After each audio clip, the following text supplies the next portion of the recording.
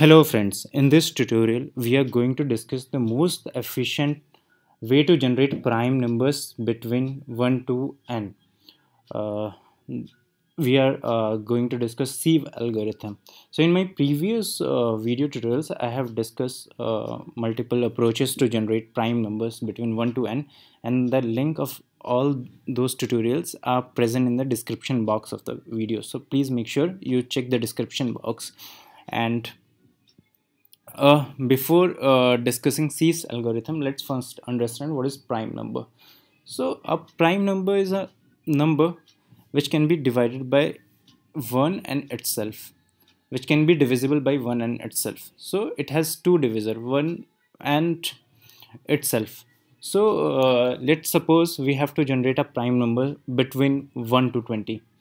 So as per prime C's algorithm, we first generate all the numbers between 2 to 20, as 1 is not a prime number and 2 is the only even prime number. So 2 to 20, and mark all the number as prime. So initially all those numbers are prime, and then what we can do is we cancel out the let's say, so if I'm saying 2 is a prime number, then all the multiples of 2 is not a prime number. So cancel out, 4 is cancel out, 6 is cancel out, 8 is cancel out, 10 is cancel out, 12 is cancel out, 14, similarly 16, 18 and 20. Similarly, if 3 is a prime number, then all the multiples of 3 is not a prime number.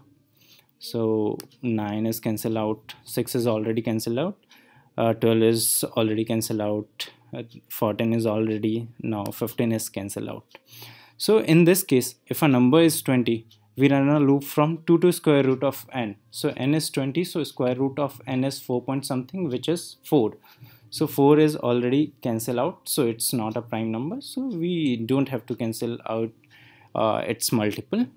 And the reason for running a loop from 2 to square root of n is, so suppose if number n is not a prime number, so it's one of the multiple is always less than or equal to the square root of n. So if I'm taking the example of 15, so suppose 15 and its multiple is its factor are 3 and 5.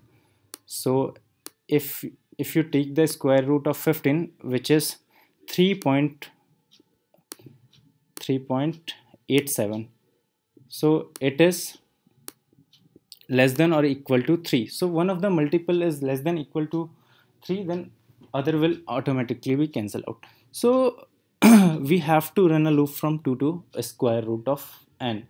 If both the numbers, both the factors is greater than the square root of n, then the number itself will be greater than n. So we have to run a loop from 2 to square root of n. It's a optimization technique. It's a bit, if for running a loop from 2 to n, it's not a optimized way. So make sure you run a loop from 2 to square root of n. So this is the C's algorithm. Now let's see the implementation in Java. So I'm hiding this, and so I have declared a boolean array and its size is n plus 1.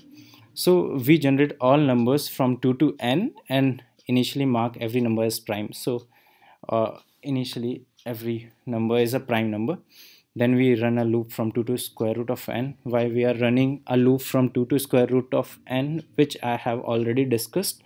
And if number is a prime, then cancel out all its multiple. So this is the in this logic we are cancel out all the multiples of, for example, we are starting from 2, so all the multiples of 2, then 3. So the number which is a prime, we are canceling out all the multiples of that number. So initially, so how this loop are going to run, so initially all the numbers are prime, so we start with 2.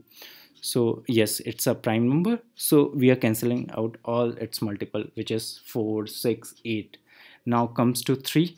3 is also a prime, yes, and then we cancel out all its multiple. Now comes to 4. 4 is not a prime, we already mark it's false. For 5, yes.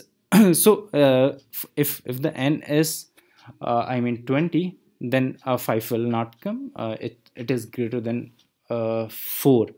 So after this loop, all the remaining numbers, uh, I mean, which is marked as true, is a prime number. So let's print prime numbers between 1 to 20. If I run this code,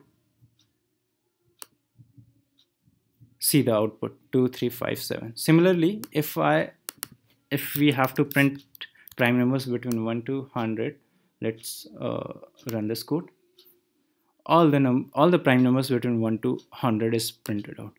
So this is the best algorithm to print prime numbers between 1 to n. So I hope you love this video, and that's it for this video. Please subscribe our YouTube channel. You can visit our programming blog, which is webrewrite.com, and you can share this video with your friends, with your colleagues.